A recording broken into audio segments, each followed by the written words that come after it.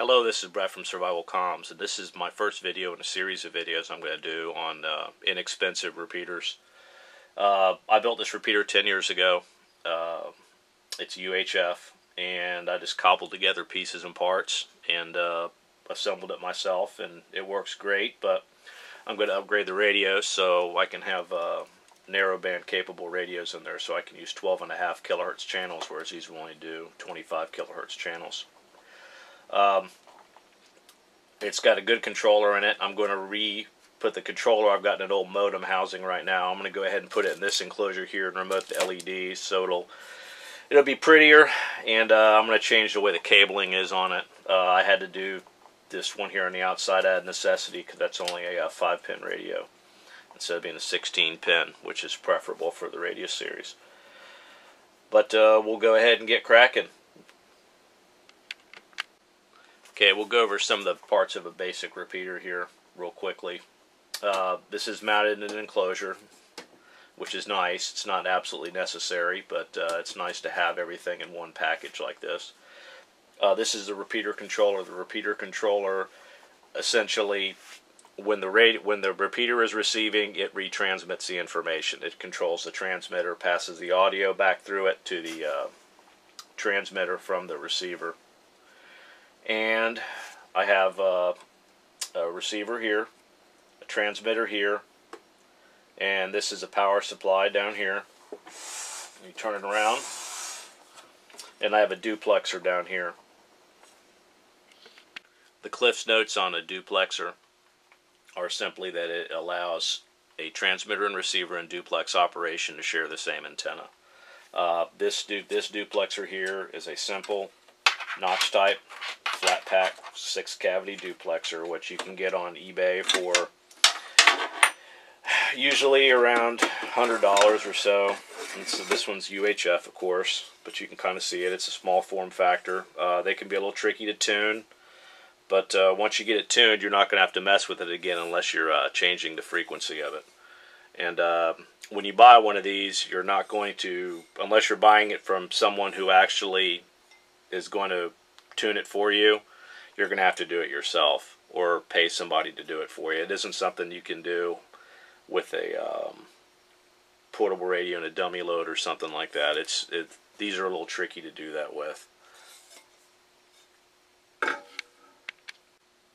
Yes, and I made the fan deck here to keep it cool in the back. You can see I've got 2 fans here. We're going to go ahead and get that out of the way.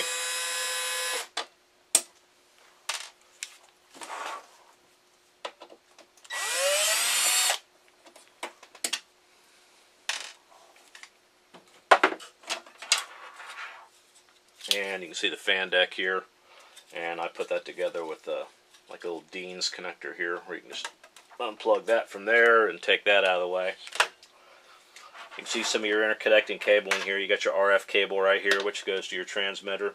RF cable from the receiver down here.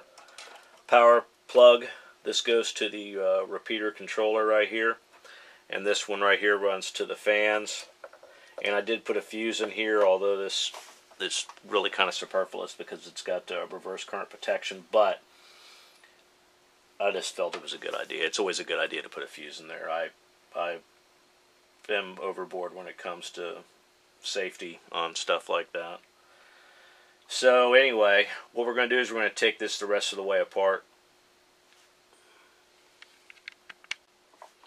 And here's our wiring harness pulled out. I try to make everything so it's very simple to service in the field whenever I put something together.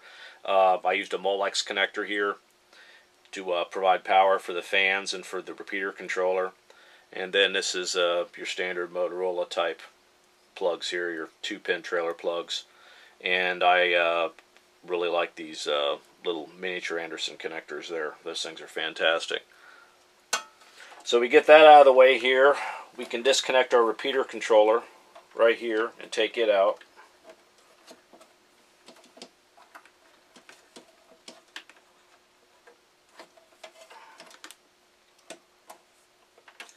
Like so. And then from the front here, because I had to go in the mic port on it,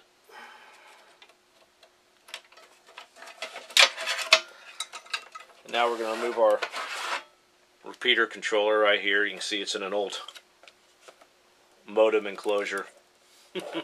Yeah. So anyway, we'll get that out of the way. We're going to go ahead and pull out our power supply here. See if it'll come out real easy. It's just a standard Astron 25 amp power supply right here. And then strip our transmitter and receiver out.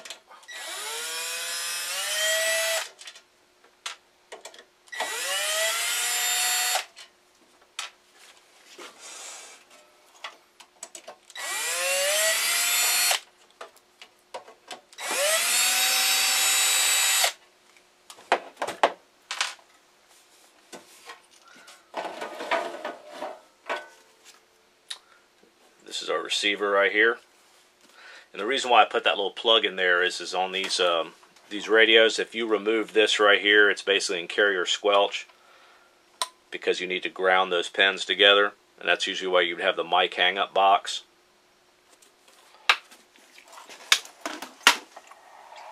And move our transmitter, and voila. Okay, and here's the repeater field stripped. Again, going over the components, we had an enclosure, a controller, a transmitter and a receiver, a power supply, and a duplexer. And this is the enclosure open, showing you the repeater controller. This repeater controller is a ICS controller, and it's a fantastic controller. They're not much money. I think I paid like $75 for it, and it's a lot of bang for the buck. It does DTMF over-the-air programming, CWID. It's got a beacon mode. I mean, it's got many other features and functions far in excess of what I use it for. And it's a nice small form factor too.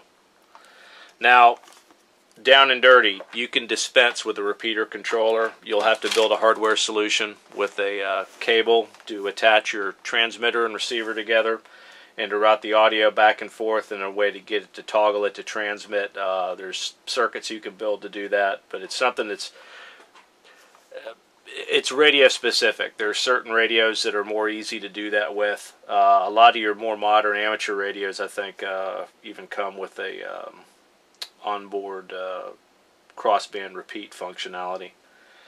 Another thing you can dispense with is you can dispense with the duplexer if you have enough physical separation between two antennas. You're going to have to use two antennas. You're going to have to use a transmitter antenna and a receiver antenna, and you're going to have to physically separate them from each other to a certain degree. It's easier to do at UHF because of the 5 megahertz offset. With the VHF 600 kilohertz offset, it's a little more difficult to do so.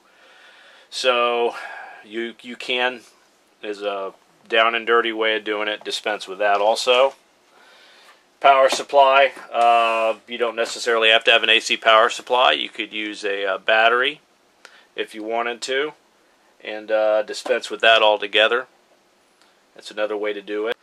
And this completes part 1. I hope this helps. It's Brett from Survival Comms. Till next time.